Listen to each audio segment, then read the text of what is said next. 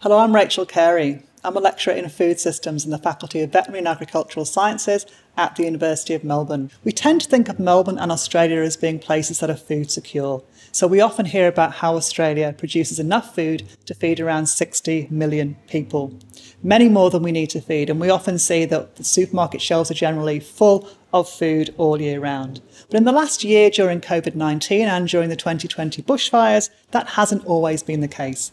And sometimes we've seen images of empty supermarket shelves when there was sudden consumer demand for food and it took supermarkets a while to catch up with that demand. Or images like this one of a $150,000 celery crop being dug back into the ground because of a shortage of seasonal workers to pick that crop. Or images like this one of international students who are queuing outside the town hall in Melbourne. COVID-19 has placed stress on the food system in many different ways, and it's revealed some of the cracks, some of the places that the food system is currently vulnerable.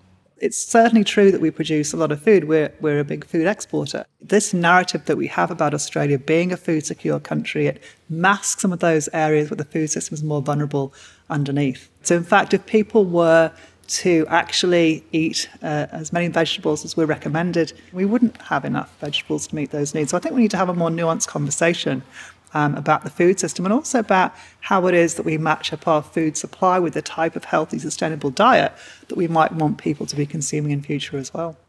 So by resilience, we mean broadly that the food system is able to withstand shocks and stresses. It's also about the capacity of the food system to adapt to the changing circumstances and to transform, to build longer-term resilience to future shocks and stresses. This talk draws on the findings of a research project that I lead at the University of Melbourne, called the Foodprint Melbourne project. And as part of this research, what we've been doing is we've been interviewing stakeholders about how COVID-19 and the 2020 bushfires have affected the food system. And this is the region that we've been looking at. So it's an area around 100 kilometres outside of Melbourne's CBD. But food growing areas in this region are at risk of urban development, of urban encroachment into farmland on Melbourne's fringe as a result of Melbourne's rapidly growing population.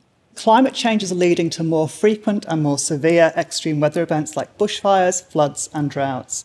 Really, our food system has coped relatively well during these recent shocks and stresses. For the most part, most people have had access to enough good supplies of food. But the impacts of these shocks highlight some of the places that the food system is vulnerable. Some of the cracks have appeared. And these impacts include things like a decrease in the amount of some foods produced due to crop losses and livestock losses, labour shortages that can affect some types of foods being harvested, a reduction in capacity of some types of food manufacturing and processing, and disruption to supermarket distribution centres and to food freight. So the major bushfire event in early 2020 had impacts throughout the food system. And they include significant livestock and crop losses, and also smoke haze affected the productivity and yield of some types of crops. Road closures of major supply routes led to higher transport costs and forced freight and trucks to find new routes. And many people in fire-affected areas experienced difficulties in accessing food, particularly vulnerable population groups, and there were widespread food relief efforts in the aftermath. There was also increased food loss and waste due to power outages. And more recently, the COVID-19 pandemic has had other impacts throughout the food system. There are labour shortages on farms in Victoria. Supermarket distribution centres, abattoirs and some types of food processing and manufacturing have had their capacity reduced to around 60 to 70%. International and state border closures have also disrupted road and air and sea freight. We also saw, of course, demand surges in supermarkets. And there's also been an increase in food loss and waste on farm. COVID-19 has really highlighted the fragility of our existing systems of food relief for addressing widespread food insecurity during events like COVID-19. I think there's beginning to be a shift. I think that COVID-19, for instance, has had an impact in terms of a higher level of awareness about the fact that our systems of our food supply systems are more vulnerable than we might first have thought. That for the first time, some of us have seen empty supermarket shelves or have, been aware that we're not always able to get the food that we want when we want it. And I think that's been a bit of a wake-up call. So it's really about, looking to the future, thinking about the stresses that we're likely to face and saying, what can we do now? What actions should we take now to ensure that we have a secure food supply for what is still a rapidly growing city? So what do these experiences of bushfires and COVID-19 tell us about the features of a food system that's likely to be resilient into the future? There are limits to our ability now to plan for all eventualities. And so it's important that we start to take actions that are going to build the resilience of the food system no matter what type of shock or stress comes along next. So our research suggests that a more resilient food system is likely to have a number of key features. One is that the system is likely to be diverse. Resilient food supply chains are also adaptive and they're innovative, and we saw this during COVID-19. The pandemic's also highlighted the risk of centralised supermarket distribution centres and processing facilities. Our interviewees have also emphasised how important networks and collaboration are at all levels to more resilient food systems. Existing networks of stakeholders that are built on relationships of trust enable quick responses and enable rapid adaptation when disasters happen.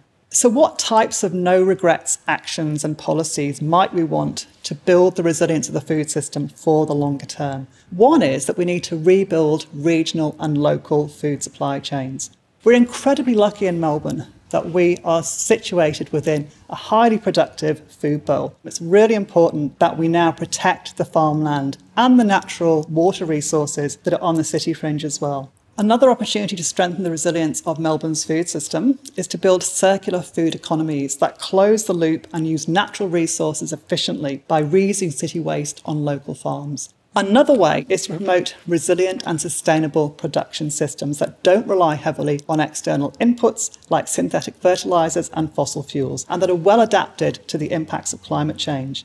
A resilient food system is likely to draw on many diverse types of sustainable farming approaches, each adapted to different contexts. So we're not putting all our eggs in one basket and betting on just one type of sustainable farming approach for the future. It's really important for a more resilient food system that we're able to source food from different types of sources. Obviously, national food supplies are really important. Global food supplies are also important. And in fact, food prices would have risen much more in Australia during the Millennium Drought than they did if we weren't importing food. So that's a really important part of our food system. But I think that we relied on those longer food supply chains quite heavily, and we've neglected the importance of our short local and regional food supply chains. So it's really important now to start to fill that gap, to start to rebuild those local regional food supply chains. And of course, there are multiple benefits that we can get from that as well, including, of course, economic benefits and supporting local farmers. Another opportunity to build resilience in the food system is to address insecure employment, low wages and poor working conditions in the food industry. Most importantly, there's an urgent need to redesign systems of food relief so that all Victorians have access at all times to a healthy, sustainable and culturally appropriate diet. If we accept that one of the most basic goals of the food system should be to ensure that everyone has access to enough healthy and sustainably produced food, then it's fair to say the current food system is failing. An important part of resetting that system is for governments at all levels to recognise access to appropriate food as a fundamental human right, and to examine their role in ensuring that all citizens are able to realise that right, and also to realise that right through shocks and stresses to the food system.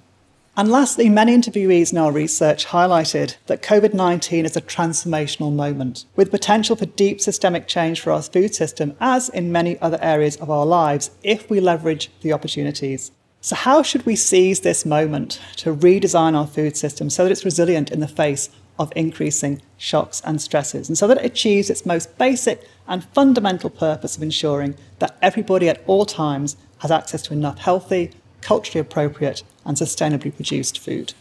I think the one thing that we'd really like everybody to understand is just to recognise that we are living in perhaps a less certain environment than we have in the past. I think we all recognise that there are more shocks and stresses that are affecting many different aspects of our lives. Climate-related shocks are already here.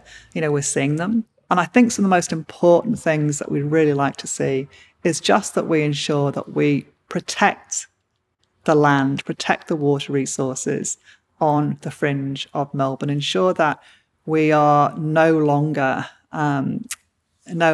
moving into areas of highly productive soil to build housing estates. It just doesn't make sense from a long-term point of view. Locally produced food is just one part of a more resilient food system. But it is a part that we've neglected in the past. And I think it makes sense to focus a lot more on that in the future.